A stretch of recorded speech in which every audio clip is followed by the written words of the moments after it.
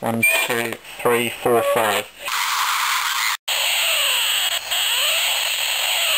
Head-to-head comparisons. Cheap kids walkie-talkies over 30 years.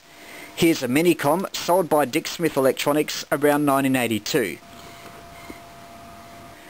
It's 27 meg AM, operating on 27.145 MHz.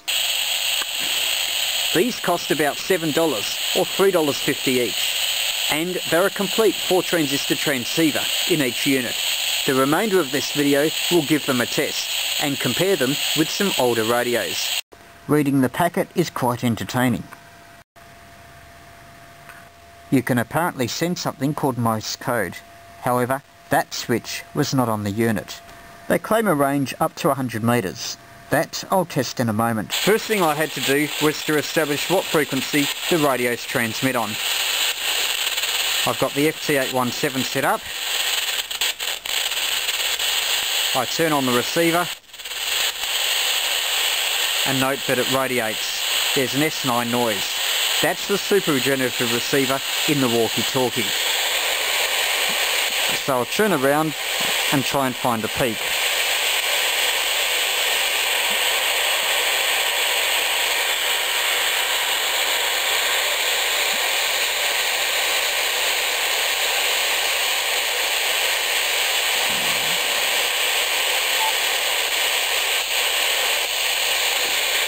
.46 megahertz, 45, 44, 43, 42, we're getting closer, 41, 40, it seems to be around 40 or 41 megahertz as it's dropped off.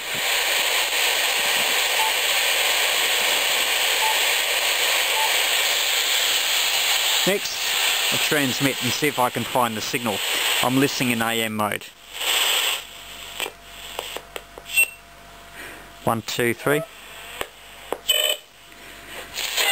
Okay, I found it around 40.65. Now what's this? There's some drift.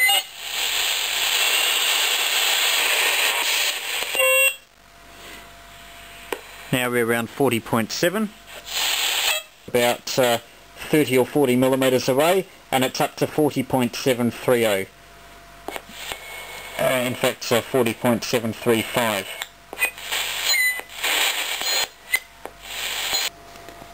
An AM transmitter that drifts 30 or 40 kilohertz is certainly no good for listening on reasonable quality equipment. That's unless you're using a superregenerative receiver. You turn the thing on and it hisses, no doubt a superregen receiver. That has a much wider bandwidth, so even if it drifts 100 kilohertz, it would still be receivable. An example of how taking a shortcut with the transmitter and allowing a cut price receiver actually produces better results than if you're receiving on a nicer bit of equipment. I'll put one on the ledge and see how far the other will transmit to it. I'll leave the camera near the receiver. Unfortunately, I didn't allow for the fact that when you stand them up, they fall. So we'll just have to have the antenna horizontal. 4-step, 5-step, 6-step, 7-step, 8-step, 9-step, 10-step. This is 10 steps. 10 steps around 7 metres away. 11-step, 12-step, 13-step, 14, 15, 16, 17, 18, 19, 20, about 15 metres away, 21, 22, 23, 24, 25, 26, 27, 28, 29, 30, 31, about 20 metres away.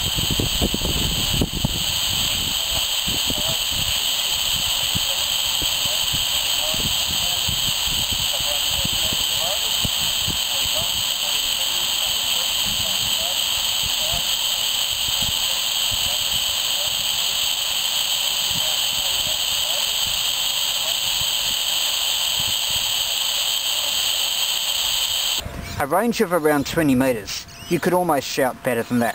The next test is to use a better receiver, the FT817 with a magnetic loop. These walkie-talkies nominally use about 40.66 megahertz. That's a noisy frequency, as you can probably hear. About 10 metres distant, 10 metres distant.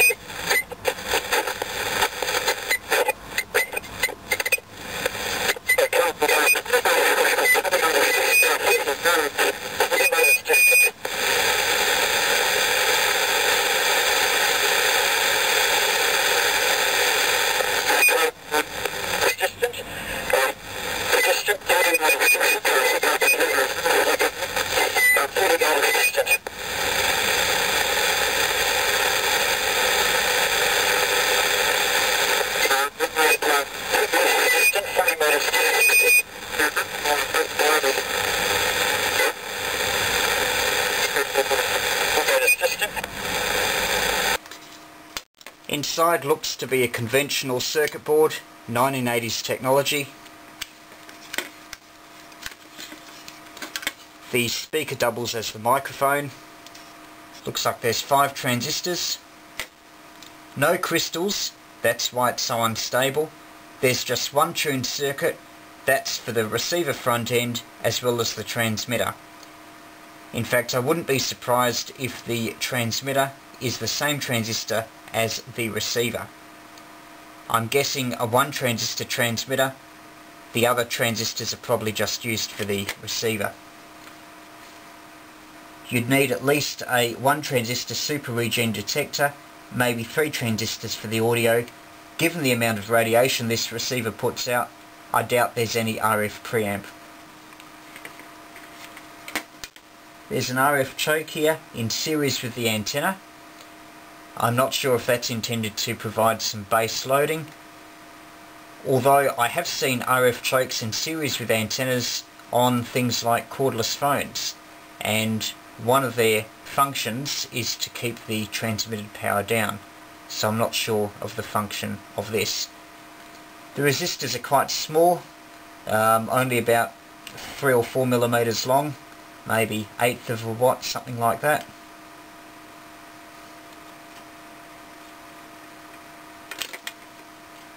On-off switch on this side, push to talk on the other. Looking at the back of the board, that's got quite a lot of contacts. That's probably the most complicated part of this rig, actually switching between transmit and receive.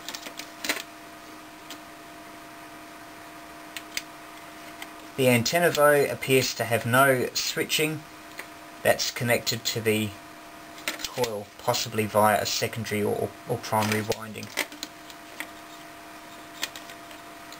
Overall, very cheap and nasty design as reflected by its performance.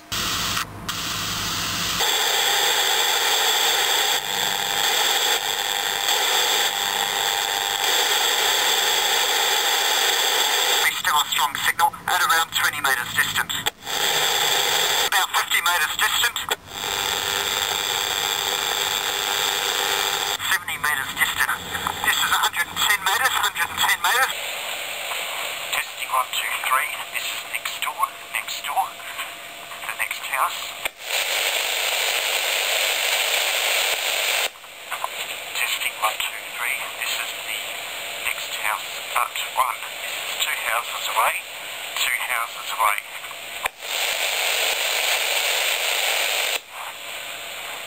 Now this is 3 houses away, 3 houses away. Testing 3 houses away.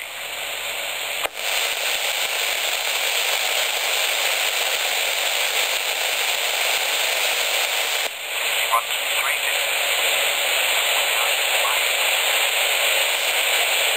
The Pocket Com achieved a range of over 100 metres. These barely managed 10, maybe 20 if you're lucky. The other thing is the Pocket Com had good transmit audio clarity and excellent frequency stability, being crystal controlled. These were much less stable and had much worse modulation. So the moral is, if you want a cheap walkie-talkie, you're better off getting a second-hand Pocket Com like this than bothering with a cheapie available today. Even if they were the same price, the Pocket Com is much better value.